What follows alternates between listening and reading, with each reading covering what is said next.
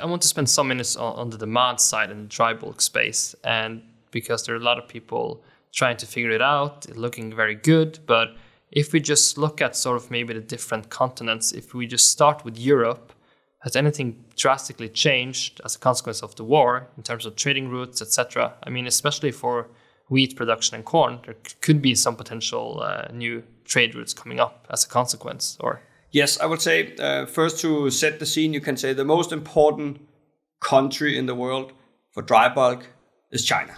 Yeah. So China imports around almost 50% of all dry bulk commodities. So the absolute most heavy weighing, can you say, country, and that what we are looking towards is China.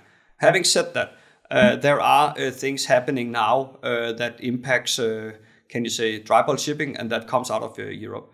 And that is not so much grains as it is actually coal. So coal, of course, in many's mind wasn't it outphased? Who uses coal anymore? But the matter of fact is that we use quite a lot of coal in Europe. Not nearly as much as in Asia, but we actually do use coal in Europe. And what has happened now, of course, is that getting commodities out of the Black Sea is impossible. Yep. And there's now also a ban in place for coal, which will start in August. That's coming out of the the Baltic Sea, and that has meant something for the dry bulk shipping, because suddenly what we have seen in the last 2, 3, 4 months is that Europe has started to import coal all the way from Australia, and that makes really no economical sense to transport coal halfway around the world. But that is obviously something that has been helping the market, this inefficient allocation of coal. So suddenly we see coal from Australia going into Europe. We see Russian coal that was otherwise go to Europe go to India. Yeah. And we see at the moment India, generally speaking, basically buying left, right, and center coal from everywhere in the world, because they have huge demand, and they are very, very low on their inventories. So they buy from Russia, they buy from Indonesia, and they buy from Australia. So the whole, and then maybe I should just add one more thing, which is that China has actually had a ban in place for Australian coal. So that means that that coal is also allocated inefficiently. So coal is very much up in the air, and that is, of course, adding ton mile means that the vessels have to sail longer distances to deliver the same amount of cargo, and that is categorically a good thing for the ship owners. And this doesn't look likely to, can you say, ease up anytime soon. So you can say, you asked about Europe, it was really connected, as shipping often is worldwide, but it's having some consequences, and for grains it's little bit the same, but not so, can you say, impactful for Golden Ocean, because it's mainly transported on the smaller sizes. But we see some of the same tendencies there. Again, cargo is blocked in. It has to be sourced from somewhere else. It means that it has to be transported longer. So as sad as it is to say, actually a war can be a good thing for the trading of ships, but naturally we hope this conflict gets resolved as quickly as possible. I hope I don't have to say that. No, definitely. So given this market environment, how do you view spot versus longer contracts? What is the framework now? Where is Golden Ocean positioned in terms of how much is fixed and how much is spot? Given that it seems like it should be a good environment for the foreseeable future. Yes, we did last year. Well, I'll take one step back again. Sorry. Normally, there's a seasonality in dry cargo. So it's kind of like a rule of thumb. It's weak in Q1, a little bit stronger in Q2, stronger in Q3, and red hot in Q4. Hopefully, Q3 or Q4. And that pattern that was how it was last year. In the beginning of the year, the rates were low, but at the end of the year, they hit $85,000 per day. Which is very high when you have a cash break even of maybe 12,000. So what we did last year when we came into the hot period in the fourth quarter was that we started taking deals into this year. but only covering Q1 and a little bit of Q2 to kind of bridge the weaker period. So we've had a quite a significant portion of our fleet locked up in high-paying freight during Q1, and as I say, to some extent in Q2. But all of these are now being, obviously the Q1 is over now, so these are now back in the spot market. And we're quite happy with that because the market has actually developed like that this year, very weak Q1, and now rates on the Cape sizes are at $33,000 per day. So they have gone up tremendously in the past week.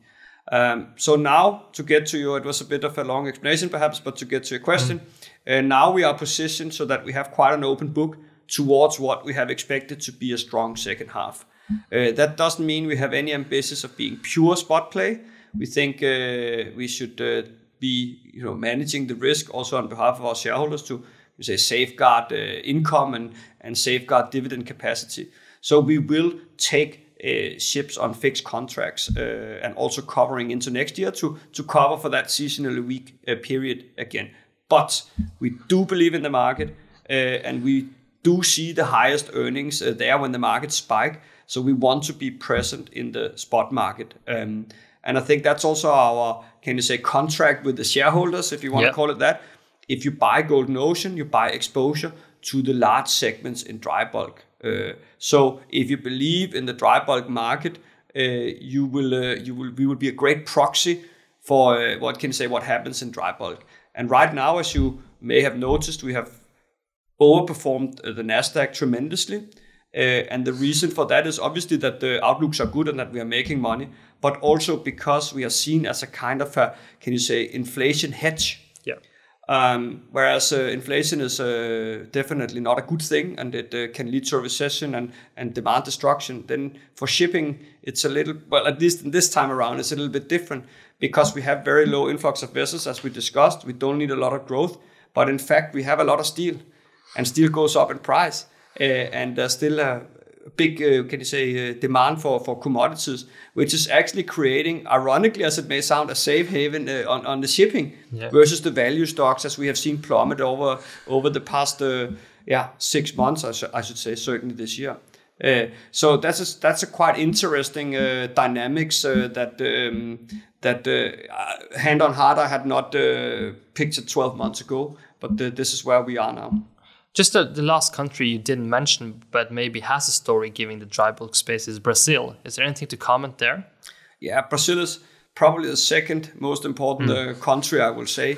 Not because it imports commodities, but because it exports commodities. It exports iron ore.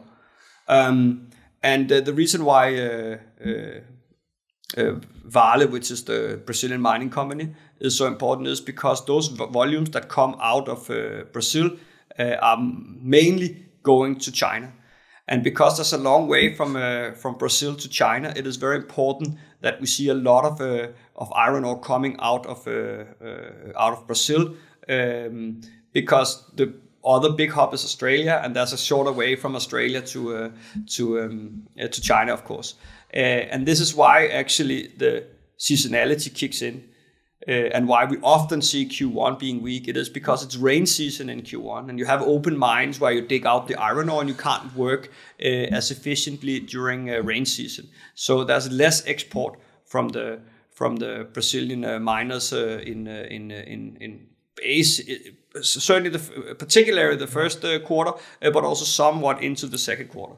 But the reason the market is moving now is because we're actually seeing Vale coming into the market again with lots of cargoes, and obviously that is a positive thing because you need to transport that a long distance. So you can say if you want to boil dry cargo down to the most simple, drivers, you want to look at China and you want to look at Brazil and the export, and then you want to look at how many vessels are actually coming into the market. And all of these are looking relatively favorable. Admittedly, China has stepped down. It's economic activity, but not enough to worry us, given the other factors. So Europe is strictly speaking, for what can you say, us, because we transport longer distances, not that important, can you say, normally, although of course, as we talked about, it is playing a role now with the coal.